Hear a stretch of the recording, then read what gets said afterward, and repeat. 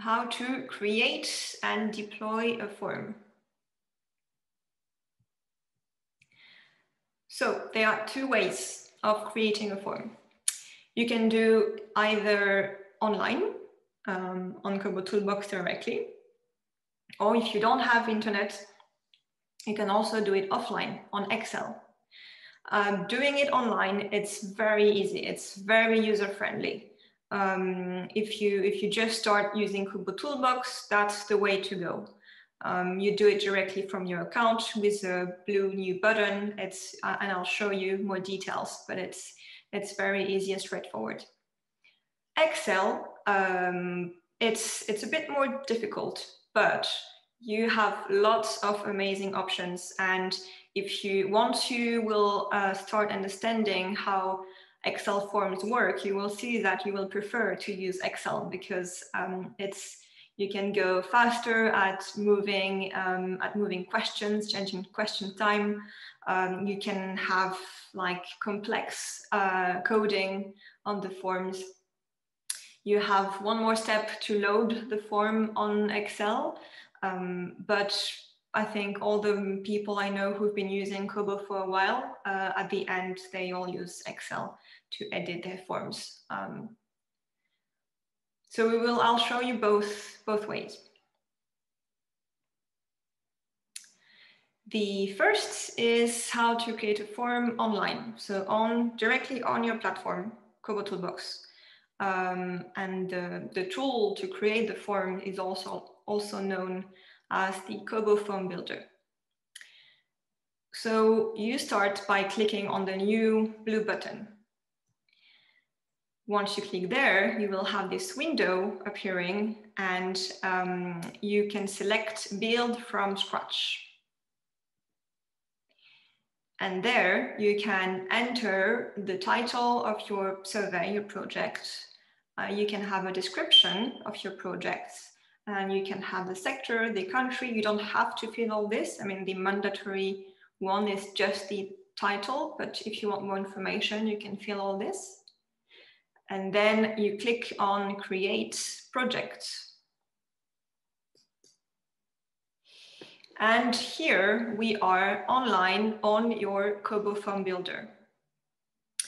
The first thing to think about when you create a form are the metadata. So the metadata are data that are going to be automatically recorded every time your form is filled. And it's very useful because you know how in each form we always ask about the date of today, for example. And with this metadata, you don't have to ask the surveyor to fill it. You just click on start time, end time, today, when you build the form, and automatically every form will record the time of the beginning of the survey, the time of the end of the survey, and the date of today. And I also recommend selecting this device ID metadata, which means that it will tell you for each form what was the ID the form was used on, and it can be useful to find who filled that form. So once you have your metadata selected, you can start adding questions. So you have this plus button on the left. You can click on it to add a question, and then you can write down your question in there. You click on add a question, and you see you have a panel with all the different question types. So for example, my first question is surveyor name. I want it to be, I want to be able to select one option in lists of options. So it's a select one question. So I choose select one. Once you have your question name and the type of question, there you can work on, adding the options, changing the settings. So here, for example, if I have a country question, I can add my different countries, Kenya, Madagascar, Mozambique, Tanzania. I can add more, I can delete them. And you can use this little tool to change the settings, and we will see that in more details just after. And you can add questions, you can delete them, you can duplicate, you can move questions, and you can add questions to the library. So all these tools here. So the first in gray is the settings. Then you have the red one, which is like a trash bin, which is to delete the question. This blue one is to duplicate a question. And then this last one is to add the question to the library. So you can easily find it later. So we'll see the options, and we're just going to do an overview. We won't see everything in details, but you can play around with Kobo later and find out what you can do. So here I am in the settings of the questions. And what I see here, the first field is the data column name. This field is very important. This is what will be recorded in your database, the header of your column. And we want to have some conventions on how to create this, because as we scale up the use of Kobo, we also scale up the use of online databases with automatic storage, analysis, and visualization. And it's important that those data column names respect some conventions so that it can be easy to create nice graphs for you and automatic queries. So this data column name, we always want it to be in English. So no matter what language you use to speak during the survey, the data column name always has to be in English. It has to be short, lowercase with no special character, and quite intuitive, so we know what the question is about. And so when you create a question, Kobo will automatically take the name of that question, delete the spaces, and replace them with the underscores, as you see here. And so there is just a bit of work for you to change this data column name to take out, make it intuitive, make it lowercase, make it short, things like that. The second field is the guidance hint. This is optional. This is if you want to, the question is sometimes not very clear.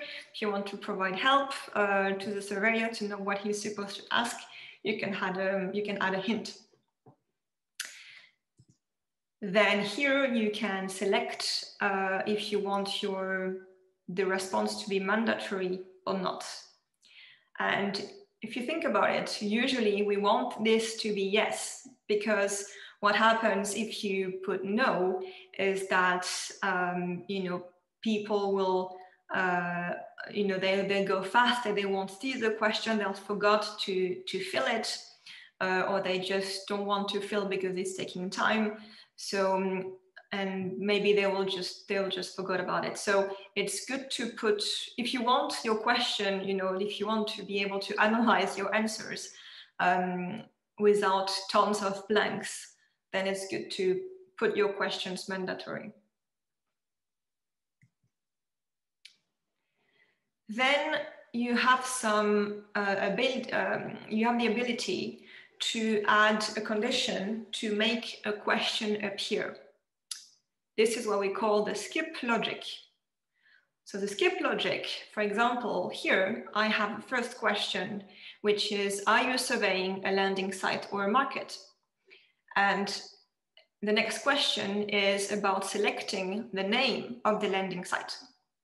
But if the person selected market here, I don't want this to appear. I want this landing site question only to appear if the answer to this previous question was landing site. And so this, we do it with escape logic. So under the escape logic, we click on add a condition, the green button, and then you will see that you can select the question in the list. So all the previous questions will appear. You select the one that you want to use. So here it's, are you surveying a landing site or a market? And then you have some codes here. You can use either is equal to, is different from, is between X and Y. So here I want to use this question, is equal to, and then it will show you the different list of options between landing site and markets. And I want to use landing site. So this means that this question will appear only if the answer to this question is equal to landing site. And you can have multiple conditions. You can delete that condition if you're not happy with it anymore, and you can change it, of course. Next option is the validation criteria. So this is what is helping you to have less data cleaning to do by making sure that the data that are entered are correct. So for example, here I want to know about the crew size on the boat. And I know that the crew size is probably not going to be -12, and it's probably not going to be 1 million, for example. So we can add some criteria to make sure that the answer is going to be logic. So here under validation criteria, I can click on add condition. And here I have different options that I can select. For example, this question's response has to be, and here I can choose again between, equal to, different from, superior, inferior. So here I chose this question's response has to be superior than 0, and it also has to be less than 1,000. And I want the question to match all the criteria, not just one of them. Again, you can add the condition, delete, and edit your condition.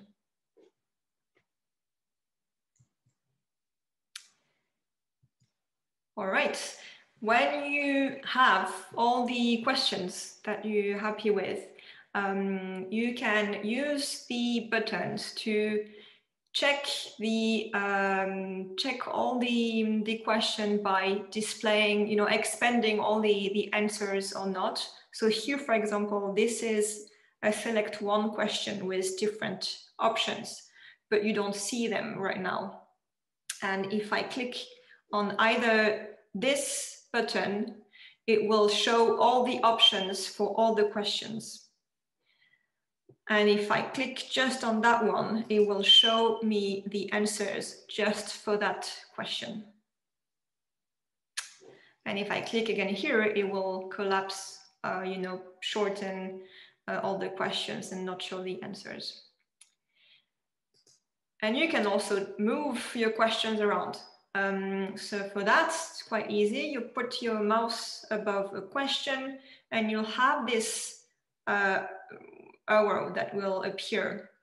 And so you click, you hold the click, and you can move the question, put it, for example, here, let go, and then the question will be moved.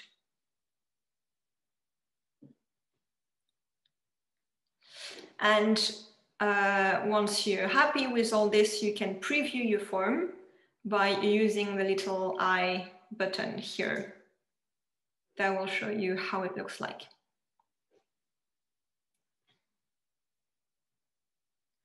All right, when you've saved the form, you can, so once you saved it, it's still under the drafts. And to make it available for you to download and then collect the data offline, it has to be deployed. So you click on this blue button, deploy, and from there you can test, you can edit, you can change the settings and see the data. Do you have any questions